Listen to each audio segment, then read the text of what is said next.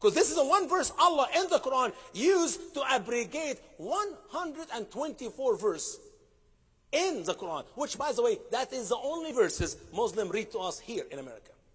Listen to the word of Allah, chapter 9, verse 5. Known by all Muslim scholars, the verse of the sword. Is a beautiful name, isn't it? The verse of the sword.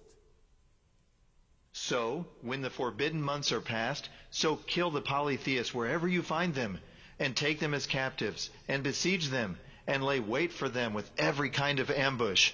So, if they repent, and perform the prayer, and give the legal alms, so leave their way free. Surely Allah is forgiving, merciful. 3 choices. Number 1, we're going to kill you. Number 2, we're going to take you as concubines and slaves. Number 3, you just convert to Islam and be a good Muslim. That is the 3 choices which your grandchildren will be facing in this country less than 50 years from now. Unless we wake up and we know the truth about this barbaric, wicked cult of Islam before you continue to take over our country. 47:4, another loving, peaceful verse in the Quran. So, when you meet those who became infidels, so strike the necks until you have made a great slaughter among them. They got the Muslim imam in front of the camera in a prime time after the beheading of Armstrong and Nick and all these people a few years ago. And tears came from their eyes. And they said, Islam has been hijacked. Excuse me, Islam hijacked its believers. And the Muslim believers are practicing what Allah commands them to do. Allah is commanding them to behead all of us. That is the word of Allah. Why? Because we are infidels. Oh no, Brother Usama, you're wrong. You got this one wrong. Why is that? Because Christians and Jews are the people of the book. I guarantee you, if there's a Muslim man right now here, he will stand up next to me and he will tell you that Islam teaches that Christians and Jews and Muslims worship the same God, and Christians and Jews are called the people of the book, and no such a thing. These are for the infidels, not for us Christians. We believe in Jesus, and we believe in Christianity, we believe in Moses, and we believe in Judaism, and Usama is teaching you hate. Let me ask you a question. Anybody here tonight, by any chance, believe that Jesus Christ, Son of Virgin Mary, is God Almighty who came in flesh? Are you sure? Okay, put your hand down. Anybody here tonight, by any chance, believe the God of Christianity is a triune, Father, Son, Holy Ghost? Are you sure? Listen to what Allah said in the Quran.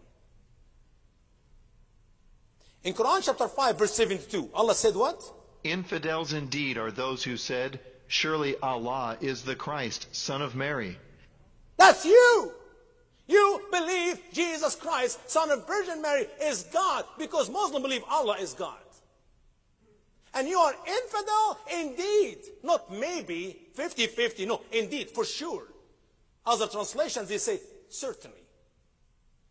Or for certain. How about this next verse? 5:73. Infidels indeed are those who said, surely Allah is the third of 3. That's you. You believe in Father, Son, Holy Spirit. You put your hand up, don't you? So what did Allah teach Muslims to do to you? 47:4, when you meet those who became infidel, strike the necks until you have made a great slaughter among them.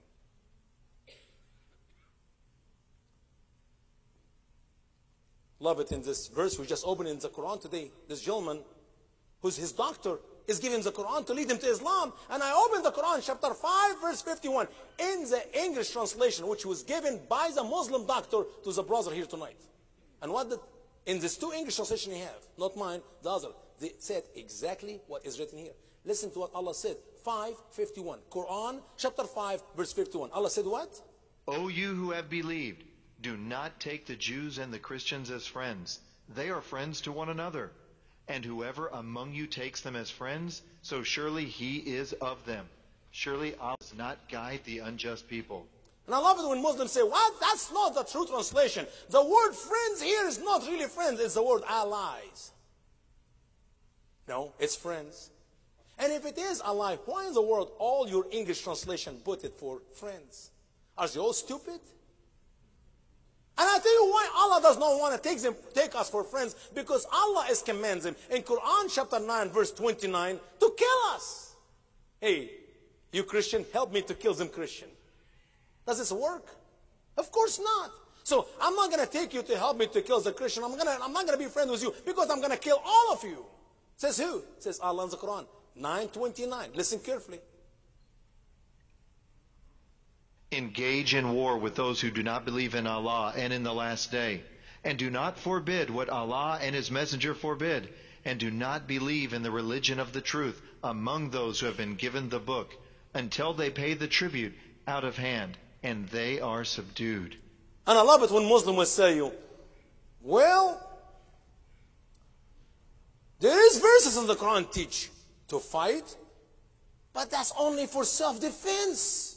Imagine with me, you are with your wife, with your kids, in your own home, minding your own self, minding your own business, and somebody come to attack you. Will you not protect your family? Will you not protect your city? Will you not protect your country? So Muhammad was commanded by Allah in the Quran to fight only those who fight him. How many of you heard this before? Listen to the verse of the Quran. Guys, first of all, there's not one verse in the Quran support this baloney interpretation. Listen to the verse. Engage in war with those who engage in war with you, Muhammad. No. Those who do not believe in Allah. I don't believe in Allah. Allah is Satan. I'm going to prove it to you in a minute. I do not forbid what Muhammad and Allah forbid. I like to eat pork. Bacon and sausage is my best breakfast.